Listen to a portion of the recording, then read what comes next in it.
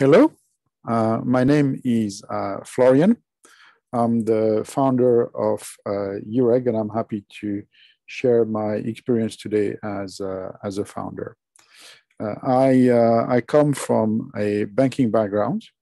I've been working in banks for the last 25 years. I was 12 years in Tokyo, and I've been in Singapore since 2007. My last two roles in the banking world were of head of sales, head of fixed income sales for two major European banks, where I was managing teams across Asia. I was responsible for the whole region. Why did I choose to move away from this industry and set up a new company, a RegTech? For different reasons, but the first one is that I believe there was an opportunity in the industry, especially with regards to onboarding, reporting, regulatory workflows, which is what we're looking at. There was, on one side, clients. So I had my teams, myself, speaking to clients who were not necessarily satisfied with the processes. And within banks, client management team, onboarding team, KYC teams who likewise were sometimes or often unhappy about the processes. So the first reason and the main reason behind my decision to, as a founder, to establish a new company, a small company, was the opportunity in the market. A lot of people ask me how I find it or how I like it today. It's obviously very different from a large structure where you have a lot of support. There is, by definition, an infrastructure that helps you with regards to business. Whether as a founder, it's a lot of work.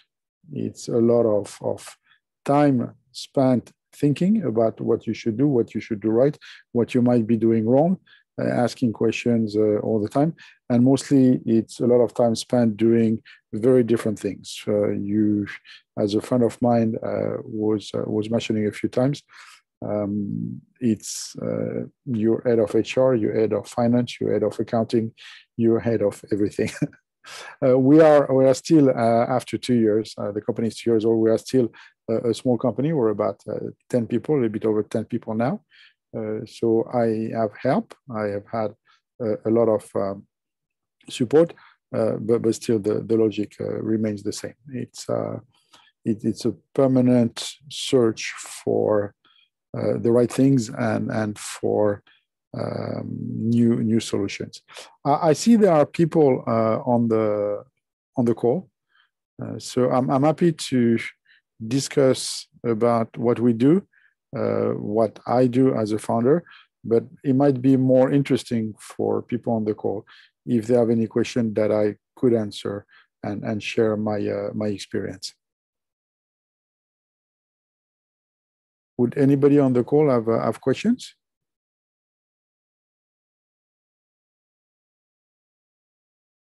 Oh, hello. Hello. I just joined this call actually. Okay.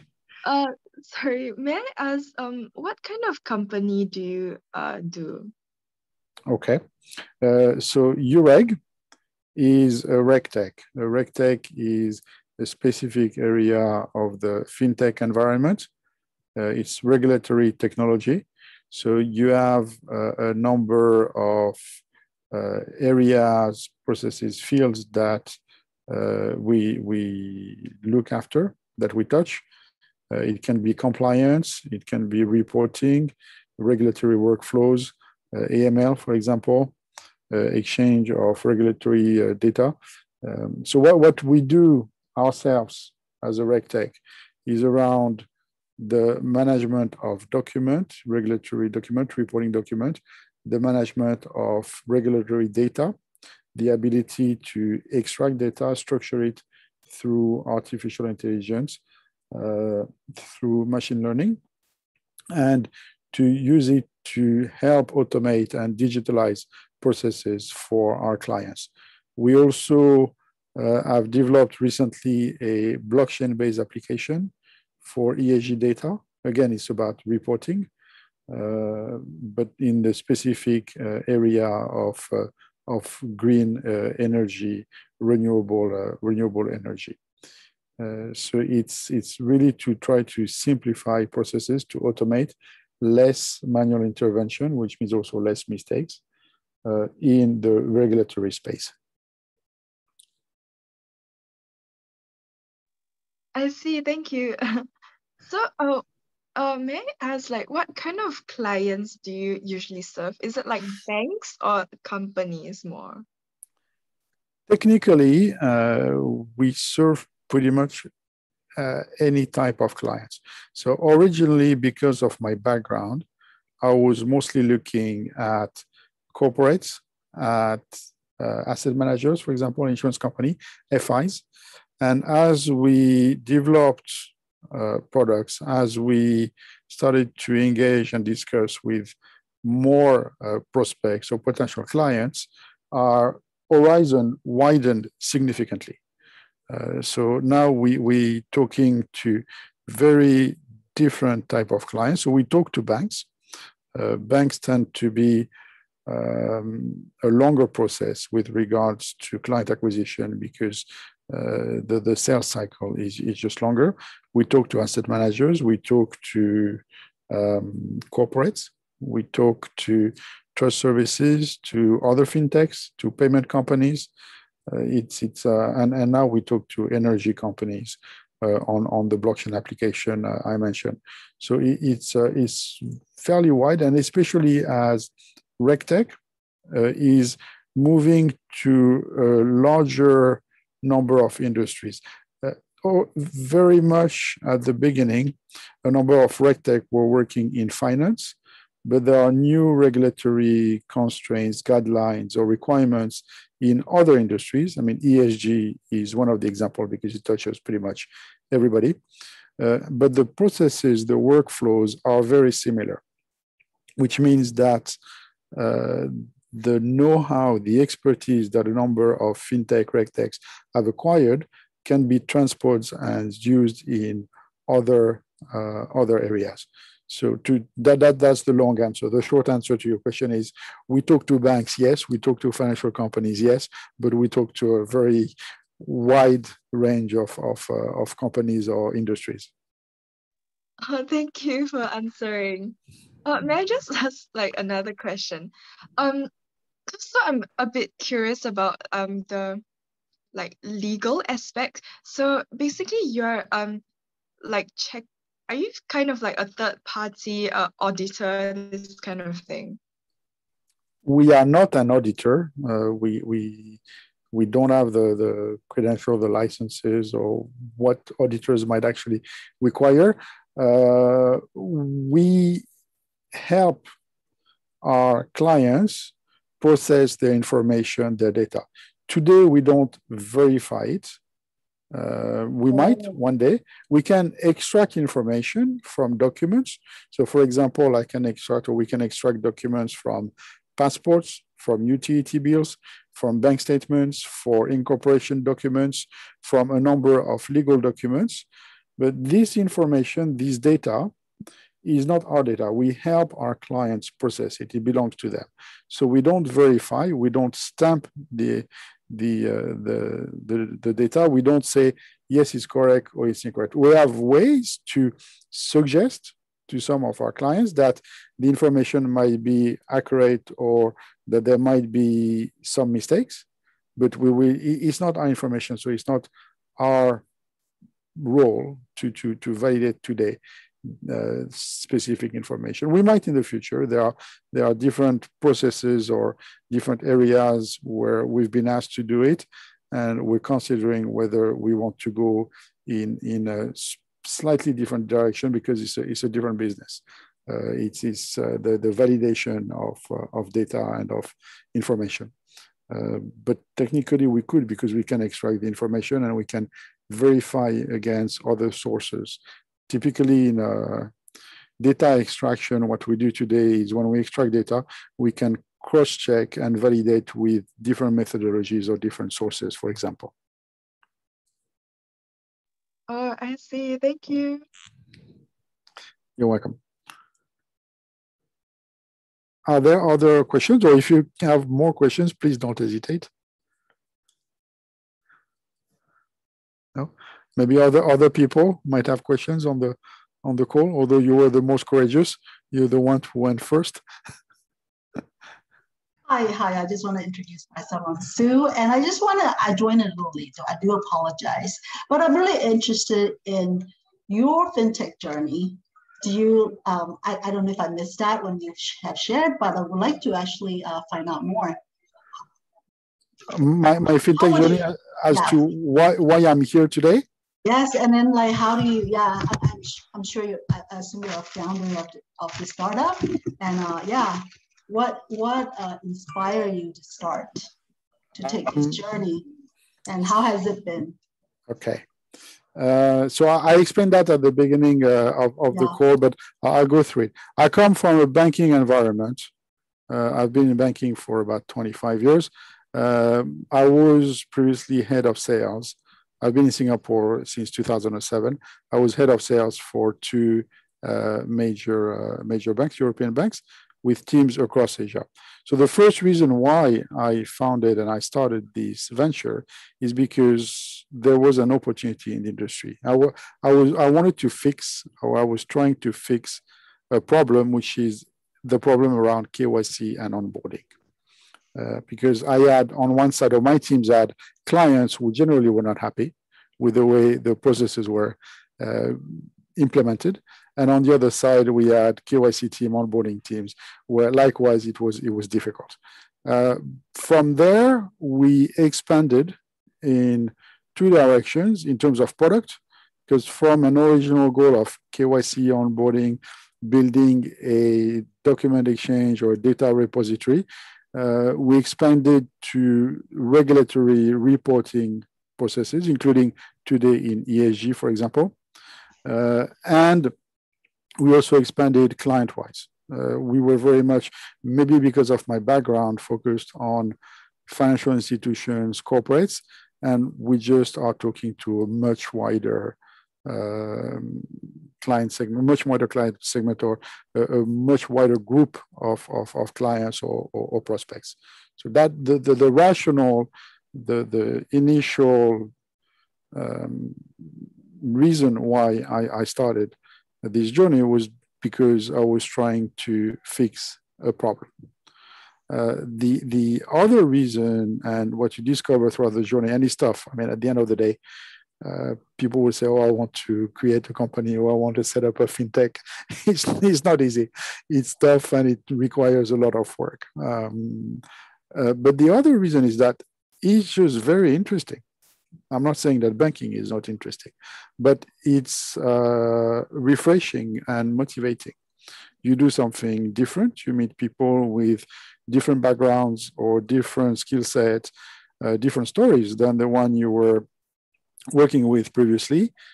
You meet a lot of very smart, very interesting people, and it's refreshing. It's intellectually interesting, and therefore it's motivating because it's a different cycle, and you just use some of the skill sets or some of the experiences you had previously and you apply them differently. But it's so that's the second thing that is important in the journey. I think is you have to find it interesting. You have to like it. Yeah. You have to be aware that it's going to be difficult, and there will be a number of hurdles. But so the journey, as long as it's interesting and as long as you enjoy what you're doing and you think you contribute something, it's not painful. It's hard work, but you do it voluntarily and happily. Well, thank you for sharing that. That is inspiring. And you have picked like one of the biggest pain point in the yes. whole entire like challenges in the financial institutions. Because personally, that's what I do too. And so I can kind of really appreciate that, especially it comes from a banker. And yeah, I really have to commend you for that and your journey. And may I also know what are some of the challenges that you're facing like today? Because I'm sure that's not a straightforward path, right? No, it's not. And how can MES support a fintech startup like you better one with MES and organizing this Pavilion? Okay. Well, MES is actually supporting us already. We had 2 grants. We were awarded 2 grants, 2 FSTI POC grants from the MAS, which were extremely helpful to help us develop because you just have resources and therefore you can build products. We're also in contact with the MAS on various touch points. So the MAS generally is very supportive of the FinTech and RegTech environment. Singapore as a FinTech center is also supportive. So this is a good thing in the way that it takes away some of the challenges, because the first challenge is money, or one of the challenges money is if you want to build something is going to take resources, and not only money, but money is one of them.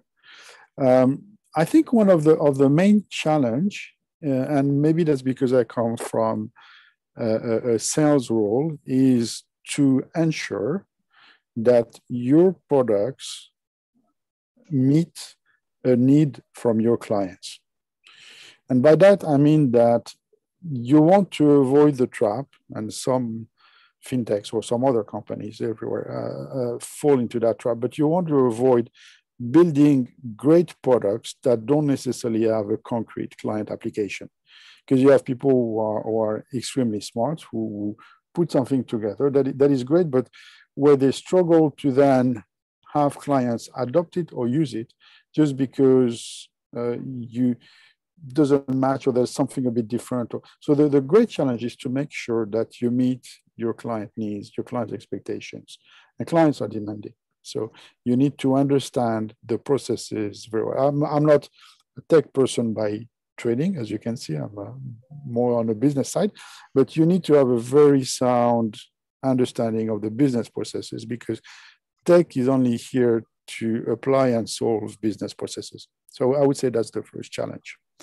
The second challenge is to find the right people to do it, and to find different type of people, because I mean there are a number of books or courses around diversity in teams, and I'm not talking diversity in the sense of ESG today, but you need different skill sets. You need people who can do different things, and you need to bring them together. And this is actually difficult. Managing people is difficult. I know from experience in my previous life when I was managing a lot of people, but even now. So that's the second challenge, is to find the right people who understand the vision, understand what you want to do, and who can help you implement it. But I think the bigger challenge, sorry if the answer is a bit long, is to manage to trigger change with your clients, because you're, in most cases, bringing something a bit different. You're trying to have or to help them adopt change, and change is a long process. So, I mean, apart from that, there's a number of things in terms of how you organize, etc. But I think these are the main challenge. First is to make sure that you're client-centric. The second, to make sure that you have the right people. And third is to make sure that you're able to move or impact your clients so that ultimately they implement change and adopt your solutions. Well, thank you. Thank you for kind of helping us understand the landscape, the challenges, making a products that meet the needs of your users, that's relevant, and also obviously very thankful that our grant actually helps you. And, very much. Is there anything that MES can do more other than what we have already offered? There's always more that people can do, right? But I mean, there's a few things. You do already a lot, to be very honest. When you look at, I mean, this week, the announcements, the guidance, the leadership that MAS provides to the ecosystem. So yes, you can always spend more money. You can always push. I think if I had one wish of what MAS can do more, but that's again my personal feeling, is to push bigger institutions, banks or bigger asset managers, to implement change a bit faster, and mostly to be less afraid of adopting solutions that are developed by smaller companies or smaller fintechs. And I'm talking for me, I'm a member of the RegTech subcommittee of the Singapore FinTech Association, and we're actually looking at how we can reach out to the industry to promote, to educate to promote RegTech and to educate larger institutions. And it's a sentiment that is shared by the number of people. Larger institutions tend to be a bit shy in adopting solutions that are developed by smaller companies. So I don't know if there's a way for MAS to push them gently, but that would be helpful.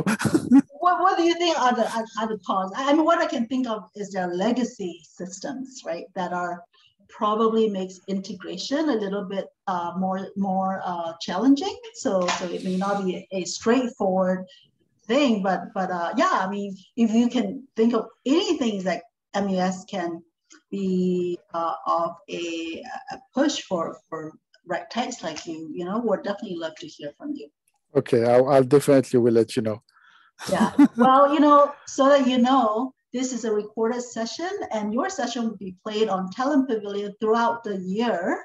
It is this platform is organized by MES, and so your voice will be heard. So we have about 5 minutes left, and I definitely want to hear your heart, like sharing from your heart. What are if I were to give you 5 minutes now, the message you want to communicate to MES, to the industry, to the FIs, especially you come from the FIs, now you're a startup, you have like an inside views of both, and what would you say?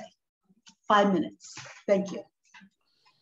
That's a tough question. You're putting me on the spot. Well, it's okay. Be candid. This is a very, very small audience. Yes. Well, you're recording it. Again, there is somewhat a lag between the digital focus or on a number of processes within big institutions. They have digital initiatives, they have automation, they have initiatives that target adoption of AI, of various technologies, and the actual adoption of new products. And I understand it takes a lot of time. And again, that would be the one I see. It might be legacy in terms of systems. It can be budgets, although, again, the MAS is helping a lot because there are grants. There's a RegTech grant today available for a number of institutions who want to implement sandboxes initiatives, for example. So the process is long because there are big institutions. Maybe MAS can help, promote or put together a fast track process that would help them. Or maybe MAS can just open a sandbox initiative themselves and invite some of these institutions to help them go faster, to help them accelerate the decision process. There's usually a number of stakeholders, so lead by example, and again pushing gently. So, but I think you're doing it. At the end of the day, the larger institutions have also a number of obligations. So you're doing it too. It's not necessarily something that is new. So I'm I'll think more about that, and I'll definitely let you know if I have other ideas. But to be fair, there's a lot of support from you in Singapore, so I'm already grateful for that.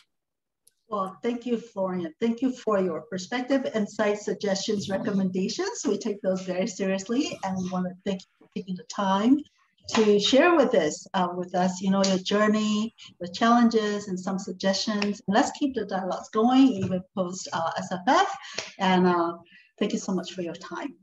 And, thank you. I think the time is up. I'm going to take the cue from the moderator. Thanks a lot, Sue, for joining us. You make the sessions more meaningful.